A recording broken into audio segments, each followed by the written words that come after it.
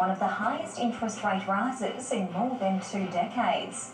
The Prime Minister is on his way home to Australia, ending his diplomatic tour of Indonesia. Thousands of public servants are demanding a better pay deal as they prepare to take industrial action.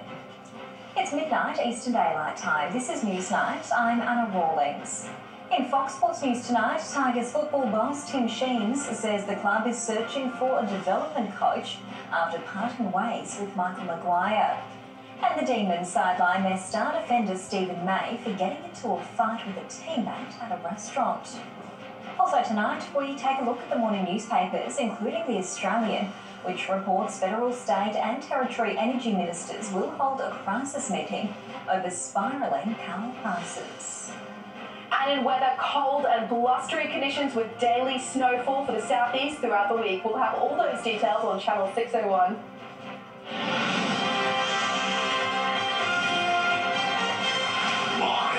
This is Newsnight.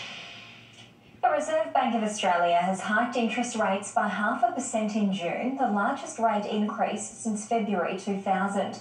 Westpac is the first of the major four banks to pass on the full value to borrowers.